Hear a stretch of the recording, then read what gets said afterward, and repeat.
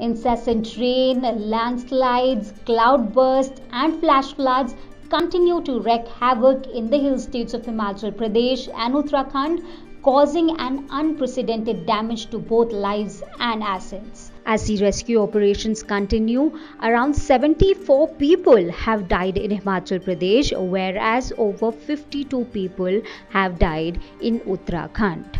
Teams of the NDRF, SDRF, Army and the local police are engaged in the rescue operations of people or bodies stuck under the debris due to house collapses in several places. As per the predictions of India Meteorological Department, both Himachal Pradesh and Uttarakhand will receive isolated heavy rainfall for next 5 days. On Tuesday, at least 8 houses and a slaughterhouse were destroyed due to a landslide in Shimla.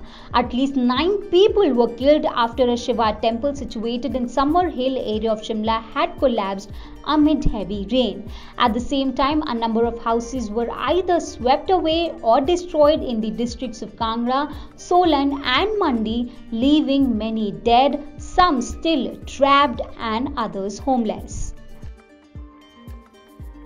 According to a report by news agency ANI, around 15 houses and 7 cow sheds were destroyed due to rain-related mishaps in the Langa Jakan village of Vikasnagar Tehsil in Dehradun district. Whereas in Pipalkoti, several roads have been damaged and a number of buildings and houses destroyed. On the other hand, a resort located in the Uttarakhand's Lakshman Jhula was also destroyed due to landslide, which led to the death of 4 people. A house has also collapsed near crisis-hit Joshimath in Chamoli district.